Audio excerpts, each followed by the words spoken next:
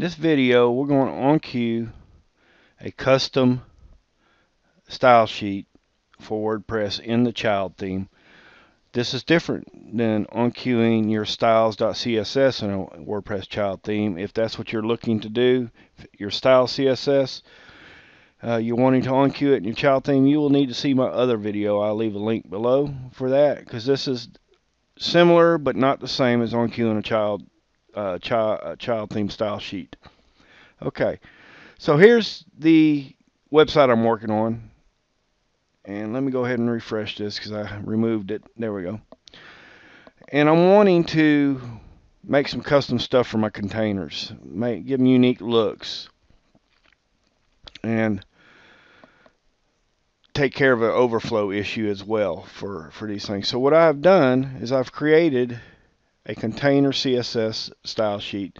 Has all my various styles I want to use, and I happen to be using Site Origins Page Builder for this video. I'm not going to go into the CSS and what I did with the CSS, but I'm targeting some of their default styles, and I created new things that I can add as classes to my widgets.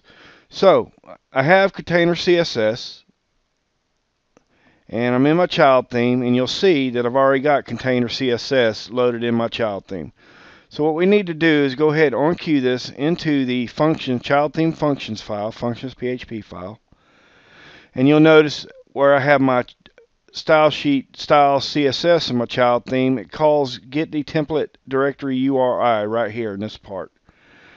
Well, that's where the major difference is for a custom style sheet. You don't want to get the template directory URI. That's going into the parent directory and pulling in the style sheets and then combining its style sheet with your child style sheet and using it. We don't want to do that for the custom style sheet. So I got it right here, and I'll explain it. I'm just going to put it right in. Let's see, where was I? There. Okay, and we're going to paste it. So what I've done, give a little separation here, is I've created a new function. I give it a name. It's my containers underscore style, because if you remember, I named my containers style sheet, right? Containers.css. So we're going WP underscore enqueue underscore style, and we're going to call this function containers, or we're giving it a name, excuse me, containers hyphen styles.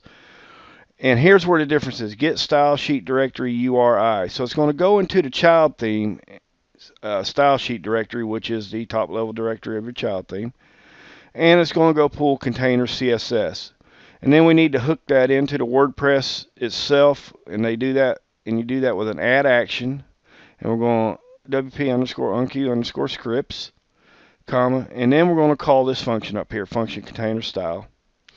And you'll notice I have a number set here. It's because I want my containers style sheet to load after all the other style sheets. The default WordPress is 10. I just give it a number of 15 that will load last. So let's go ahead and save. If you remember, this is what it looked like. And I'm going to save this. And I'm going to refresh this. And I've created, a different background, a box shadow. All these are in different classes, so I can mix them up on anything. I didn't create just my test container all as one design. I busted everything up into its own CSS class, like box shadow, border radius, H2, background colors. So that way, if I wanted to put some of these styles over on this one here, I could. This here is one I created for no title for the widget box. And this one here, it's